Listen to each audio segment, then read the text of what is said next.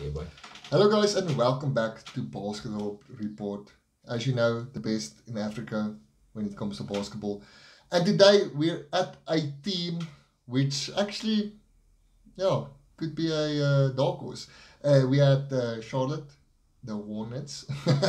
And today we're going to just do a quick preview of the season, what we expect, what position and all that stuff, and what they can do forward. So without further ado. Okay, so obviously the Hornets, a little bit of a surprise package last season. They lost momentum towards the end, but also due to injuries and stuff to Gordon Hayward. I think this team has gotten a lot of criticism for the money they spent on certain players, and I think that criticism has been unfair. Yeah. Terry Rozier, Scary Terry has been great. Gordon Hayward has done his part. And I think now this team is in a good space. LaMelo, his second season, he also had a little bit of an injury issue. They got Plumlee as well. So I think this roster now has improved significantly from last season. I do think we're going to miss Devontae Graham. I think he gave him a lot of three-point shooting. And I mean, Devontae Graham had a nice story. As a player who was fairly non-existent, Yeah. and then all of a sudden just scored like 20 out of nowhere. But the acquisition of Melo, really dented his growth. But I still think this team has a lot of depth. And acquiring Kelly Oubre, I like it as well. I think Kelly Oubre can give him good scoring, 18 points per game on decent efficiency. And once again, like I said, surprise package. And this is a fun team. Yeah, it's a fast playing team, dunks, passes.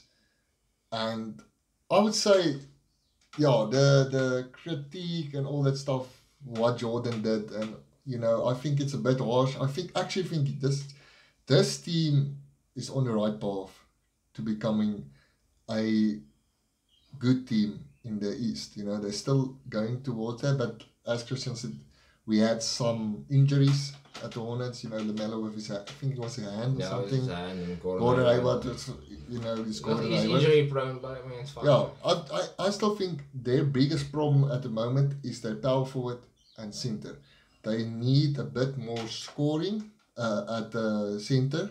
And, power forward, you have PJ Washington and Miles Bridges, but Miles Bridges is actually he's there for the dunks. Yeah, I mean, fantastic dunker, very entertaining. Really, fans. Yes. PJ Washington is solid, but he just goes under the radar. Yeah. Every time you forget he's on the roster, and then you watch a game like, okay, PJ Washington's there. He's actually good, but I think he needs to make that jump as well, and that center spot as well. Cody Zeller, apart from posterizing, apart from posterizing Giannis, not much to his name. And Plumlee is also decent. Just Plumlee. Yeah, we need to improve on that side of definitely. I would say defense, also, but I think they can do the scoring. Gordon, Perry, and also Ball. I think those three can do the scoring, but the defense, I just don't see it. I think they're still building. I don't think we have to expect this team is going to.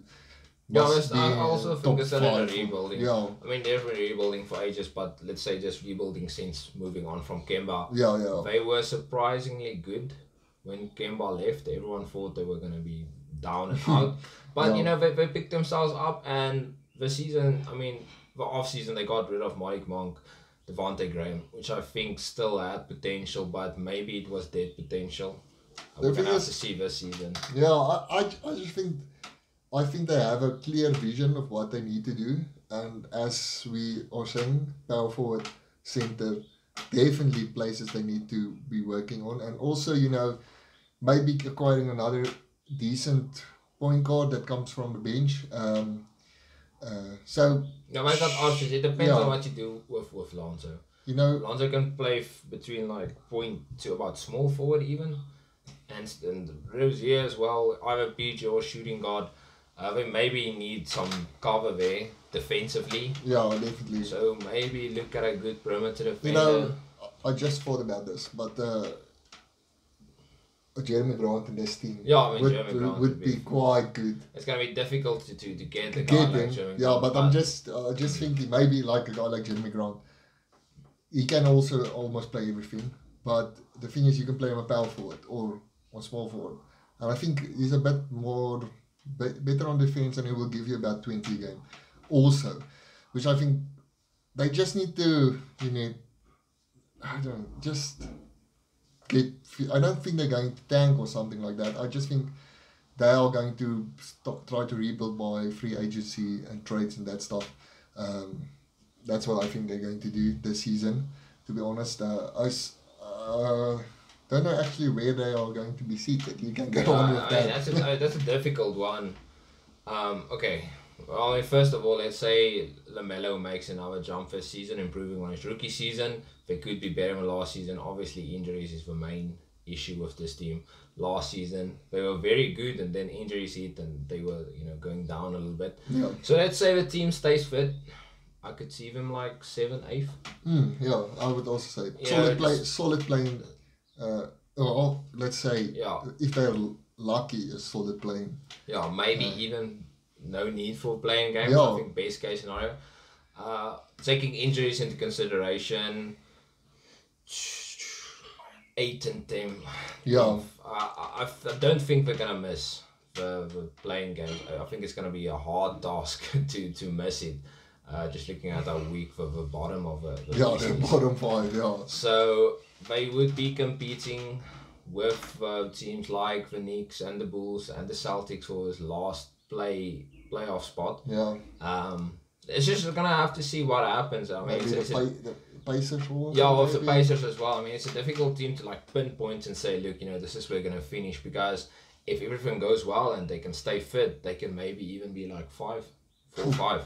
That's maybe a little bit high, but I mean, just looking at I would say a solid just 7. looking at the inconsistency from the East. Yeah, but it's going because to... the Heat as well. I mean, Well, finals yeah, a couple geez. seasons back, last season didn't Bubble. really make the cut. Bubble. And I mean, when this team was fit, they were like 4 or 5. Yeah, last season. I would say definitely playing games. I think it's hard to miss it, like Christian said. Yeah, And, especially in the East. In the East, that's about the last Yeah, 5 have to teams. be fairly shit. So, to miss it. Yeah, well, best case scenario for me is here about 6, 7. I would say they're around about. But I'm looking forward to what the team does this season, what moves they make, and the improvement of LaMelo, and what can we Just basically, what's gonna see from this guy? Vibes there. He was decent. I still think Edwards had a better rookie season. That's just my personal opinion. I think he's overrated by the media, but it's still intriguing to see where this guy will come up. I don't think he's gonna be an MVP, but maybe he'll be a good, all-star for years to come. Yeah. I think he's better than Lonzo. Oh, definitely. That's So, not even No, that's not really an achievement. Yeah. He's definitely better than Angelo. Yeah, that guy is shit. But no offense, LeVar. I'm better than him, but Yeah. But that will be the end. Final prediction, solid playing game team. And as always, remember to like and subscribe. Thanks for watching. Let us know what you guys think about the Hornets. As always, hit that jumper.